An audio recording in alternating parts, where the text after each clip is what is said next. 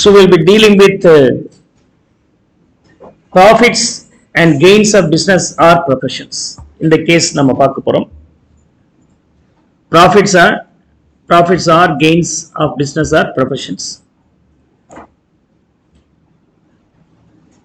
How do we compute the PGBP அப்படின்னு சொன்னா under sections 29ல ஒரு ஃபார்மேட் கொடுத்திருக்காங்க. Right. Actually income PGBP income அப்படினா என்ன அப்படி சொன்னாக்க that is given under section 28. Section 28 ல இந்த PGBP ல என்னென்ன இன்கம் வரும் அப்படிங்கறது லிஸ்ட் கொடுத்திருக்காங்க. So you have to understand that in detail. And so you have to now adjust for all the expenses to be deductible or not deductible or carried forward given under section 30 ல இருந்து 43D வரைக்கும் இருக்குறத நம்ம adjust பண்ண வேண்டியது இருக்கு. After that the value what you calculate you know is called PGBP. It's called PGBP. இப்படி தான் கால்குலேட் பண்ணனும் அப்படி சொல்லிட்டு section 29 ல கொடுத்திருக்காங்க. இத computation, mode of computation. Section 29 is all about mode of computation. What is PGBP income அப்படி சொன்னாக்க section 28 ல கொடுத்திருக்காங்க. Then you have to adjust the provisions laid in section 30 to 43D வரைக்கும் இருக்குறத நம்ம adjust பண்ணனும். Then PGBP for the taxable value will be finding it out. அதாவது ஒரு P&L அக்கவுண்ட்ல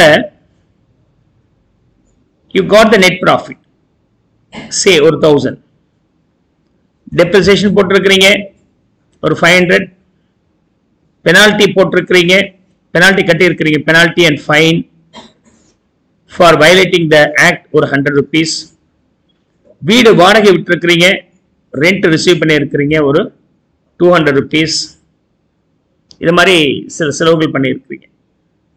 Income tax ல என்ன சொல்றாங்கன்னா you start with the net profit as per the books 1000. Depreciation tax calculation க்கு ஒரு 300 rupees தான் நீங்க டெபிட் பண்ண முடியும்னு சொல்றாங்க. 500 டெபிட் பண்ணி இருக்கீங்க. அந்த excess debit இப்ப நீங்க reduce பண்ணி ஆகணும். If you reduce the 200 rupees your profit will increase, you know, so that's why I am going to add that change in the depreciation. Legal violation க்காக penalty கொடுத்திருக்கீங்கன்னா that is appropriation that cannot be debited. அப்ப அதை debit பண்ணல அப்படின்னா profit என்ன ஆயிடும், அதிகமாயிடும். So you have to add that. அதே மாதிரி ஒரு ப்ராப்பர்ட்டி வாடகை விட்டு சம்பாதிக்கிறாங்க அப்படி சொன்னாக்க that will always fall under income from house property. இதுல வரக்கூடாது.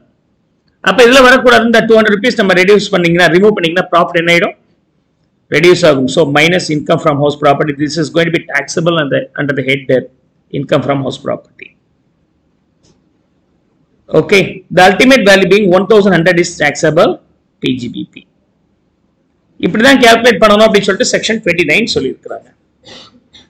ஓகே, இந்த net profit என்னென்ன சேர்ந்திருக்கும் அப்படி சொன்னாக்க section 28 ல சொல்லப்பட்ட எல்லா இன்கமும் சேர்ந்திருக்கும். section 28 ல சொல்லப்பட்டது இதெல்லாம் பிளஸ் பண்ணலாம், மைனஸ் பண்ணலாம், சிலது டிஸ்அலோவ்டு, அலோவ்டு அப்படிங்கறதெல்லாம் எதுல சார் சொல்லி இருப்பாங்கன்னா section 30 ல இருந்து 43D வரைக்கும் ஒரு லிஸ்ட் இருக்கு. So we are going to study all those provisions one after one. Is that okay?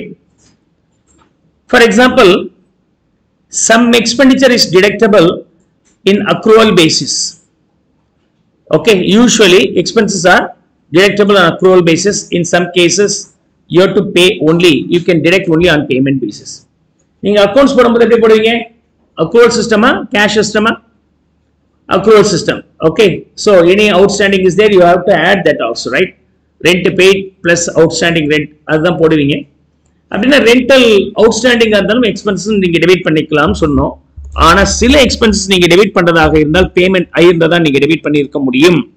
For example income from house ப்ராப்பர்ட்டில interest பொறுத்த வரைக்கும் அவுட்ஸ்டாண்டிங் இருந்தாலும் நீங்க டிடெக்ட் பண்ணிக்கலாம். பட் முனிசிபல் டாக்ஸ் இருந்தால் it should be paid before 31st March அப்படி இல்லைன்னா detect பண்ண முடியாதுன்னு சொல்ல முடியாது. அதே மாதிரி தான் இந்த இன்கம் ஃப்ரம் PGBP-லையும் நமக்கு சில எக்ஸ்பென்சஸ் பேமெண்ட் பண்ணா மட்டும்தான் டெபிட் பண்ண முடியும். பல எக்ஸ்பென்சஸ் நீங்க பேமெண்ட் பண்ணியிருக்கணும் அவசியம் இல்லை, யூ கேன் டெபிட்.